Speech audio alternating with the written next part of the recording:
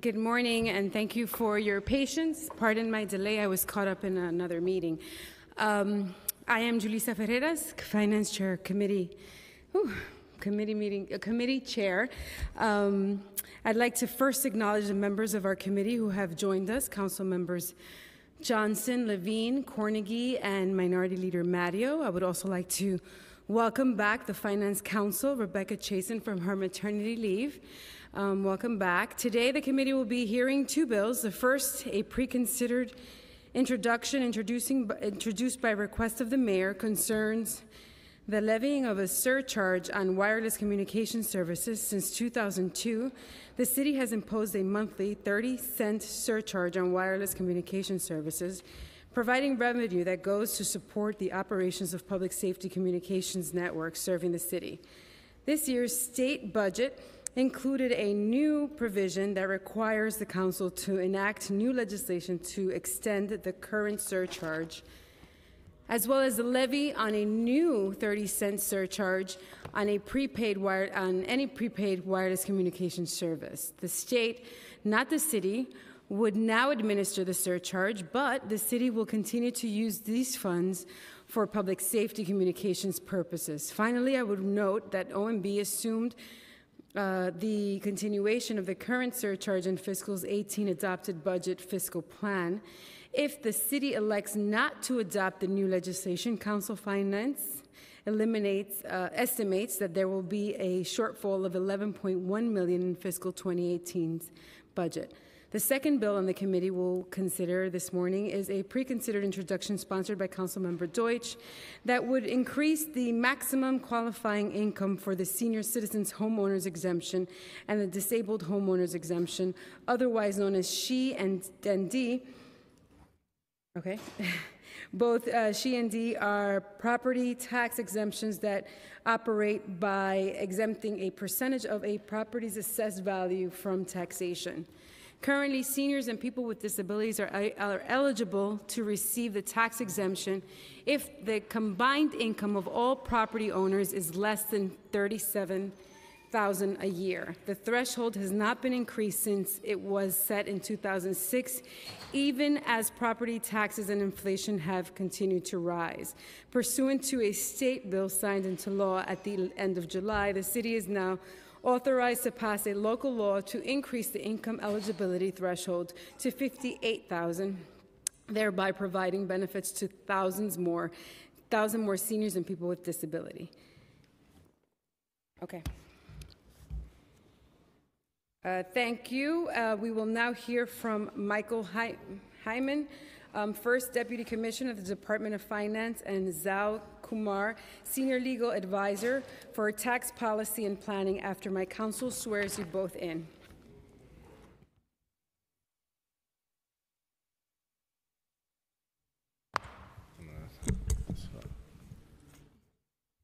Good morning. Oh, I just need to swear you in. So I'm going to give the testimony. I'm sorry. Yes. Okay. Do you affirm to tell the truth, the whole truth, and nothing but the truth in your testimony before the committee today, and to respond honestly to council member questions? Yes. Thank you. So I'm going to do the testimony on the Shahid Dahi income ceiling increase, and Zal Kumar will do the wireless surcharge. Good morning, Chair Ferreras Copeland and members of the Committee on Finance. I am Michael Hyman, First Deputy Commissioner at the New York City Department of Finance. With me today is Samara Karasik, Assistant Commissioner of External Affairs, and Zal Kumar, the Director of Business Tax Services at the Department of Finance. The Department of Finance supports pre-considered Intro 6474, legislation that will allow the city to increase the income eligibility ceiling from $37,399 to $58,399 for the senior citizen and disabled homeowner exemption programs, which were recently rebranded as the New York City Tax Break for Homeowners. The City of New York offers property tax relief through our property tax exemption programs. Many low-income seniors and others living on a fixed income have difficulty living in New York because of the high cost of housing, including property taxes. These property tax exemptions help people stay in their homes.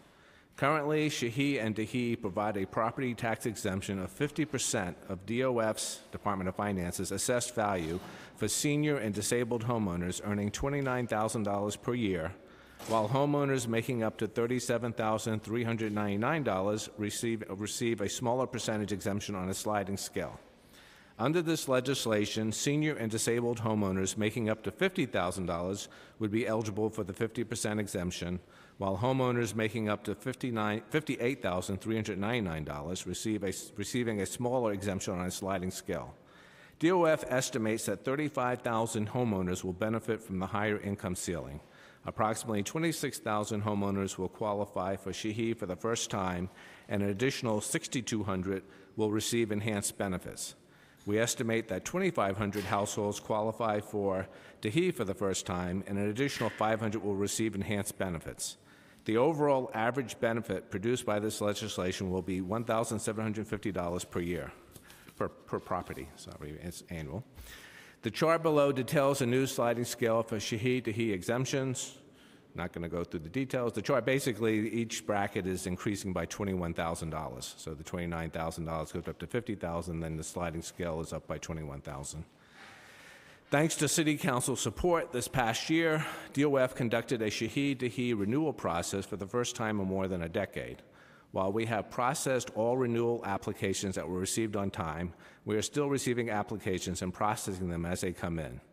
DOF sent out approximately 57,000 renewal applications, 52,000 for Shahee and 5,000 for Dahi last fall. Many homeowners completed the renewal process but lost their exemption due to the income ineligibility or saw a decrease in their exemption amount due to income. This legislation will allow the city to grant the exemption to 4,000 homeowners who were denied the benefit because of their income. DOF is planning an aggressive outreach strategy to ensure that all who are eligible apply for the exemption. We will offer in-person assistance at our business centers in all 5 boroughs. We understand that there are times when applicants need to communicate information about their financial and living situations that require direct contact with DOF. We will also partner with our sister agencies, the Mayor's Office, elected officials, community groups, and advocates to ensure that the city is reaching out to all stakeholders who work with seniors and people with disabilities to raise awareness of the exemption. We plan to use every tool at our disposal to publicize the enhanced tax break for homeowner program and to use this change to advertise the program overall. As always, we look forward to working with City Council members to organize local outreach events and hope to hear from members soon to start planning. The city supports the legislation and is committed to ensuring that seniors and people with disabilities who live on limited means are able to remain in their homes. Now, Zal Kumar will give testimony on the wireless surcharge bill. Good morning, Chair Ferris-Copeland and members of the Committee on Finance. I am Zal Kumar, Director of Business Tax Services for the New York City Department of Finance, and with me today, as you know, is Samara Karasik, our Assistant Commissioner for External Affairs. The Department of Finance supports Preconsidered Intro 6461, legislation that will allow the City of New York to impose a surcharge on the retail sale of prepaid wireless services and continue the surcharge on wireless communication services. The City of New York imposes surcharges on landline, voice-over internet protocol, and wireless communication services to support the enhanced 911 emergency telephone system, also known as E911. The existing wireless communication surcharge, which appears as a 30-cent fee on New Yorkers' monthly cell phone bills, generates approximately $20 million for New York City's E911 system each year. The New York State fiscal year 2018 enacted budget, adopted in April 2017, stipulates that prepaid wireless communication services can now be subject to a 30-cent per sale surcharge as well. We support this change and expect that it will generate $200,000 annually for the city's E911 system. The fiscal year 2018 enacted budget also shifts administration of the wireless communications surcharge from the city to the state. As a result, we will receive the proceeds via wire transfers into the city's central treasury. This change was adopted as an efficiency measure as the state collects the surcharge for all counties throughout New York State that are outside the city. As part of the change, the existing authorization for the wireless communication surcharge was given a repeal date of December 1st, 2017. The city must now adopt a local law to authorize the surcharges and thereby maintain the existing wireless communication surcharge and ensure a seamless transition for wireless customers. The City of New York supports this bill to treat prepaid and other wireless communication services consistently, ensure continuity with the existing surcharge, and continue to raise much-needed revenue for the city's E911 system. I'm happy to take any questions the committee may have.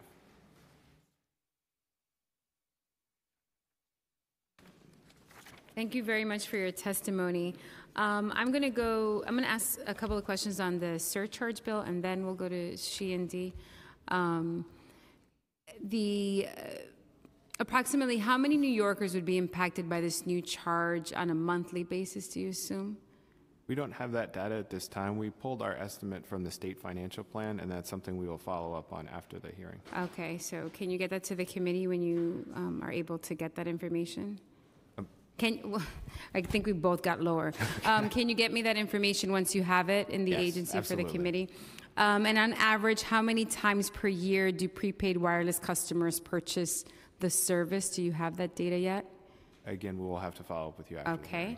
And what do you estimate will be the average yearly cost of the new surcharge for prepaid customers? And do you know, this came up actually amongst council members, and I just wanted to see if we can get this on the record.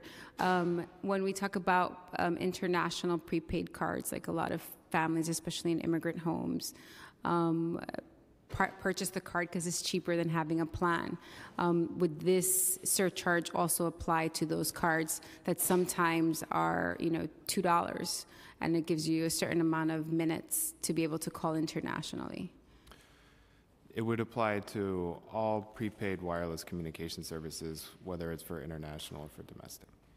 Okay, so if we could just get clarity on that actual card as opposed to minutes that you're adding to a phone. This is minutes that you would use to call from a phone, a random phone. So it's not exactly cell phone use, it's phone use. Well, if it's not cell phone use, it wouldn't end up in the surcharge. I just want you to confirm that for me. Okay, thank you. And by law, the money collected from the wireless surcharge may only be used for public safety, as you mentioned, communications, as you mentioned in your testimony. Can you provide the committee with a detailed breakdown of how these funds are spent or how they've been spent? If you don't have that now, if you can provide that for the committee, so that we can follow, since we've had this surcharge added to the phone bills, this is where it's gone and how it's been used. So I'm going to wrap up my questions on this portion. I first wanted, you guys did an amazing job, as you know, with screen. I feel like last year was all screen injury, the last couple of years, and now we're on to helping improve She and D. And we say D. That's the problem. One thing you did with Scree and Dree was rebrand it, and it's called the rent freeze. Can we think about an opportunity doing something similar to Shahi and to Dihi or D or She or whatever you want? We have rebranded it. I'm so glad you asked. It's awful then because I don't know it. Yeah, we need to start developing more new materials around it, but we have a logo. It's up on our website. It's called the New York City Tax Break for Homeowners. And for the record, this is Samara Karasik, Assistant Commissioner of External Affairs. Okay, so it's called the New York City Tax Break for Homeowners. And like the Rent Freeze program, we have like a little round logo. It's got a picture of a house in it. I'll send you guys the link. So will everything, like our veterans' taxes, will everything be under that umbrella, or is it just for? It'll be for personal homeowners exemptions. So that's going to be Shahi, Dihi, veterans, yes. Everything. Yes. Oh, that's much better than trying to explain to a senior that they can apply for She. So if the income eligibility threshold were increased to 58,400, how many more households do you estimate would be eligible for the exemption? Well, as I said in my testimony, it'll be 35,000 new households in total. Mostly it'll be the 50%, 26,000, that's Shahi? 26,000 Shahi will get the full, be new to the program, and 6164 will receive an enhanced benefit. So there are people who are in the sliding scale who now will probably go to 50%. And in addition, on Dahi, we have 3,031 additional beneficiaries. So the total is 35,000. As I said, the average benefit for the full population is $1,750. 1,750. Okay. And how many households do you send renewal notices? Because I know that you just started this process. We had a little bit of hiccups with families that may not have known that they needed to renew, so on and so forth. How many households did you send renewal notices to, and how many have you have responded? Well, we sent notices to 57,000 households. The response rate, I believe, was 40,000. Yeah, 40,000 have responded. We have, so that means that, well, 16,000 did not respond, but we've sent them 3 notices. We sent them a notice actually after the final rule as another opportunity. But I have to say, when we look at matches against, so we've done third-party data matches like with personal income tax and death files, we believe a good portion of them are no longer eligible for the program. Okay. So this will bring in a new group of population with the higher income ceiling. And we are about to do a mailing to, we did projections using personal income data who may be eligible. We're actually going to mail to each of those households saying we believe you may be eligible and encourage people to apply as soon as possible. And how many of those that did respond, how many of them qualified? I think just to give you the people who didn't qualify, it was 7,000. So that by subtraction would be 33,000. So we're saying 7,000 were denied, and of the 7,000, 4,000 were denied because of income and will now be eligible. So we're going to automatically give the benefit to the 4,000 that are in this income range that we're now increasing. So they're going to get a letter from you saying you now qualify. Right. So that's a nice letter from you. Great. And then the 3,000 that did not qualify. Right, 3,000 that did not qualify, was it just based on income, or is it like incomplete information, or? It could be various things. It could be age, it could be, primary residency. It could be a combination of factors, income could be one, but the 4,000 are the ones where the income will solve the problem for them. Okay.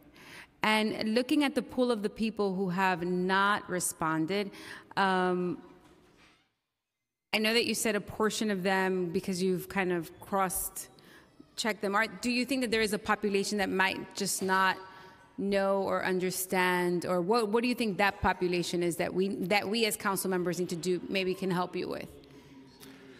Well, I think we think that the majority of them don't qualify. And Okay. sometimes it's a situation, unfortunately, we did go, I think if we've testified in other hearings, that we did go through a period where we didn't do the renewals. So we're finding that often there's like property ownership changes, and the people who got the exemption are no longer the owners.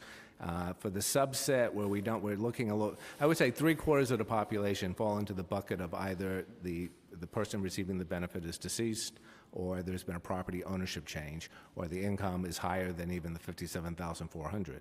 Okay. So the rest of the population, we're looking more closely, but the bulk of them we don't believe are eligible. Okay. And what, just, because people actually do watch these hearings, maybe at 2 a.m, but they watch them. Can you just say what the process is if someone is watching and they would be interested in seeing, oh, I qualify now because of the new piece of legislation? Where should they go and what should they do?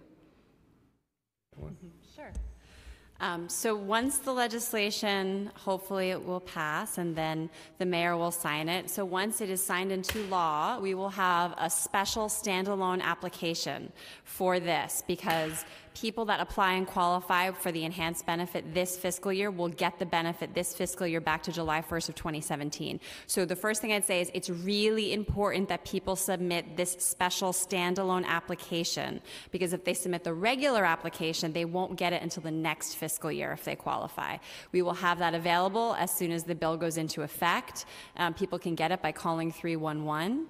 But the other thing I would say is for anybody that didn't renew and believes they qualify under the new income range, we are still accepting renewal applications. So if somebody's household income is $50,000 and they didn't renew because they thought that they weren't going to qualify, they should still submit their renewal, and we will process that renewal. At some point, we're going to stop, but like today, right now, if somebody is watching this and they want to submit their renewal application and they think they qualify, we encourage them to do so. Okay. When we were discussing the veterans tax exemption, one of the things that we had mentioned was the opportunity when people are at closings to kind of have almost like a checklist of things that they can qualify for. I would think, and I know that we're supposed to be following up on that and just looking at what opportunities, because I know you're either writing a check for your agency, right, to pay the taxes or whatever the differences are. But it just seemed like an opportunity to let people know about their tax exemptions. And I would think that this is another one that we should probably add to that checklist. No, I agree. And in fact, we're working on a program. One of our concerns for giving people information for things like tax exemption programs, but also to make sure we have correct contact information, since at the closing, often as title companies or clerks are filling out the forms, we're trying to develop a program that we do outreach to the new owners to provide welcome to New York City information, which could be tax exemption programs, but also to verify and have them update any contact information so that we make sure they don't miss any communication from us. So part of it will be to inform them of programs and how they apply for it and all the eligibility criteria. I love that. I think that that's the right thing to do. A nice welcome to New York package full of information. We have additional questions, but I'm just I know that, we're running really late and I don't want to keep you guys any longer. And we have others that want to testify. I just wanted to make sure that we're going to be sending you additional questions. If you can get them back to me, I'd really appreciate it. Thank you. Thank you for coming to testify today. Thank you. And we're going to call up the next panel. The next panel will be Belinda Liu and Olivia Meyer. If there's anyone else here that wants to testify, please be sure to fill out a slip with the Sergeant at Arms. So right now, this is our last panel. So if you want to testify, please be sure to fill out your slip with the Sergeant at Arms. Oh, and we were joined by Councilmember Gibson and Councilmember Rodriguez. Good morning. Good morning, and thank you to Chair Ferris Copeland and committee members for the opportunity to testify today. My name is Olivia Meyer, and I'm here to offer testimony in favor of Preconsidered Introduction 6474 on behalf of the New York City Veterans Alliance, a member-supported grassroots policy initiative and empowerment organization serving veteran service members and their families across the New York City metropolitan area. Affordable housing is a top priority for our membership, and like other New Yorkers, veterans and their families are struggling to find affordable housing as young veterans returning to New York City to use their GI Bill educational benefits while attending one of our world-class colleges and universities, or as retired veterans live on fixed incomes, many of them suffering from wounds and illnesses directly connected to their service to our nation. We've heard from veterans and families about the discrimination they faced from landlords based on their real or perceived disability status, or because of their service as a member of the Guard or Reserve. And we are proud that the Council addressed that discrimination with the unanimous passage of Intro 1259 last June. We further urge this Council to make changes wherever permissible to keep veterans and families in their homes, whether it be through the tax exemption for veteran homeowners, also adopted by the Council this year, or now the important raising of the eligible income threshold for disabled and senior citizen homeowners, qualifying for property tax exemption under this preconsidered introduction. It is vital that the city's administrative code keep up with the rising cost of living for our most vulnerable New Yorkers, and to provide tax relief wherever possible so we can keep those who have worked and struggled and given of themselves to make our great city great are able to remain stable in their homes. Raising this threshold will qualify many aging and disabled veterans and their families for needed tax relief, easing their financial burden and making it more possible for them to remain stable in their homes and in the city they've served and sacrificed for. We urge this committee to adopt this needed change and to continue their work making housing more affordable for all who work to make the city great. On behalf of the New York City Veterans Alliance, I thank you for this opportunity to testify today. Pending your questions, this concludes my testimony. Thank you. Good morning, Chairwoman Ferraris Copeland and members of the Committee on Finance. My name is Belinda Liu. I'm a staff attorney at Mobilization for Justice, formerly MFY Legal Services. I'm a staff attorney in the Foreclosure Prevention Project. As an organization dedicated to preserving New York communities, Mobilization for Justice commends the Council for examining the city's efforts to increase protections for senior citizen and disabled homeowners. Mobilization for Justice strongly supports the Council's proposal to increase the eligible income threshold for both the senior citizen homeowner exemption and the disabled homeowner exemption.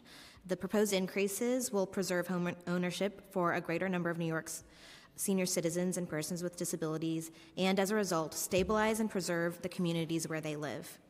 Today, I'd like to highlight the recent experience of one of our senior citizen clients, Mrs. J, to demonstrate the need for the Council's proposed changes. Mrs. J has owned her home in the Bedford-Stuyvesant neighborhood of Brooklyn for over 30 years. Unfortunately, when her husband lost his job a few years ago, Mrs. J fell behind on her mortgage payments. Mobilization for Justice currently represents Mrs. J in a foreclosure action that was filed against her. A recent widow and disabled, Mrs. J relies on rental income from 2 units in her property and her Social Security benefits to manage her living expenses. Altogether, her gross annual income currently is about $43,000. Given the rapid gentrification in Bedford-Stuyvesant, the market value of Mrs. J's home, which she shares with 2 of her grandchildren in addition to her tenants, has skyrocketed in recent years. This would be a fortunate development if Mrs. J was interested in selling her home. However, this is not the case. In fact, Mrs. J sought our assistance specifically because she is determined to keep her home of over 30 years as a stable residence for her and her family. However, the increasing property valuation has caused her property tax obligations to increase as well. Meanwhile, Mrs. J's already fixed income recently decreased dramatically when her husband passed away, making it increasingly burdensome for her to keep up with her property taxes. Under the current version of Section 11.245.3, Mrs. J does not qualify for the exemption. Under the proposed amendments, however, she would qualify for a 45% exemption. This would result in a lower quarterly property tax payment and subsequently allow Mrs. J to keep up with her living expenses and to afford a modified mortgage payment. The Council's proposal to increase the income threshold for SHE is particularly valuable for senior citizen homeowners with reverse mortgages. Reverse mortgages allow senior citizen homeowners to continue living in their homes without a mortgage payment by allowing them to draw on their equity each month. However, most reverse mortgage contracts require the homeowner to remain current on their property taxes. Failure to keep up with the property taxes is considered an automatic default on the reverse mortgage and often forms the basis for a reverse mortgage foreclosure lawsuit. As a result, rapidly increasing property taxes put senior citizens with reverse mortgages at a heightened risk of foreclosure. The risk is particularly accentuated because most seniors rely on fixed income, and those sources of income do not account for exponential property tax increases, even with periodic cost of living adjustments. Again, Mobilization for Justice commends the Council for recognizing the importance of protecting senior and disabled homeowners with expanded property tax exemptions and ensuring that they can remain in their homes and in their communities. Thank you again for holding today's hearing and for considering this important issue.